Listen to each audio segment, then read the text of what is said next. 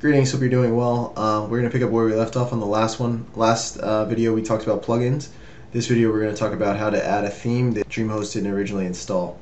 In WordPress 2.8 they introduced the new theme editor, which is outstanding. So it's not an editor, pardon me, it's a theme adder. In the past you used to have to open up an FTP client and all this stuff to add a new theme. This just makes it extremely easy. It works just like the plugin editor. So I actually haven't used this, but you have a ton of options. So let's say we want a 2-column right sidebar and we want it black.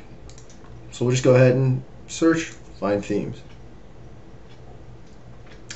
Here's all the themes that we have options about. So I like this one. I haven't seen this one before, but it looks good in the preview.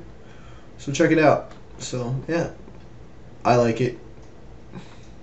Actually, I like Art2Blog better, or I mean a Dream to Host better, but we'll go ahead and try this one. So let's install it.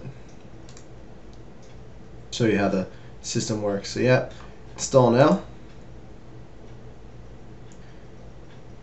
WordPress really is incredibly easy to use for people that have very little experience with say website management.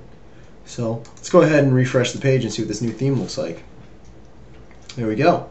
So yeah, so you have the things we added in our widget video, talking about in our first theme video, and so every theme has a little bit of different things that may need to be tweaked. In this theme, I would tweak a few things, but we'll save CSS editing for later.